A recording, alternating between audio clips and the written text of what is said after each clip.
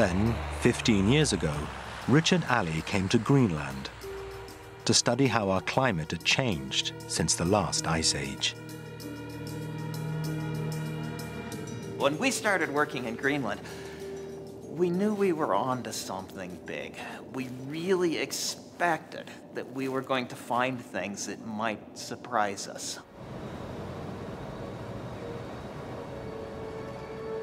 Greenland is like an ancient thermometer, a unique record of what has happened to the weather every single year for the last 100,000 years.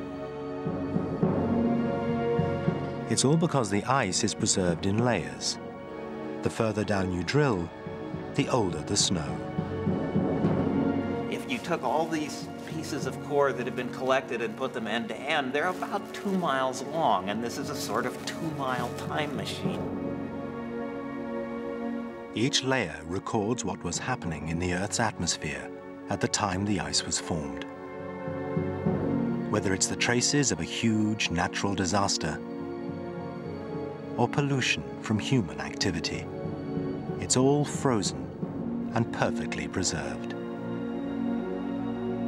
We can see that this ice core is beautifully layered, and we can ask of it what happened, what was coming through the atmosphere at that time. Is there ash and acids from a big volcano? Is there lead from Roman lead refining, or what have you? So there's this history of what was blowing through the air and piling up on top of the Greenland ice sheet, sitting here in these beautiful layers.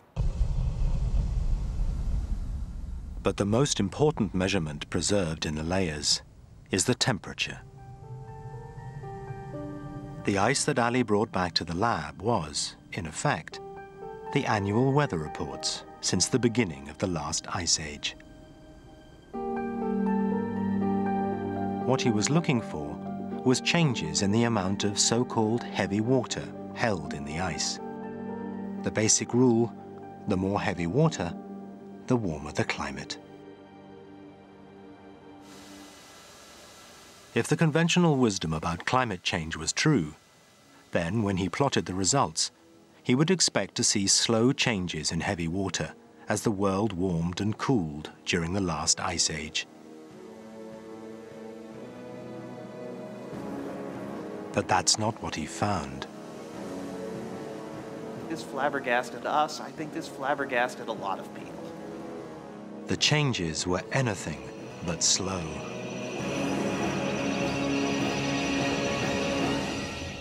He saw that temperatures could drop suddenly and catastrophically. And it happened far more often than was predicted by the pattern of ice ages.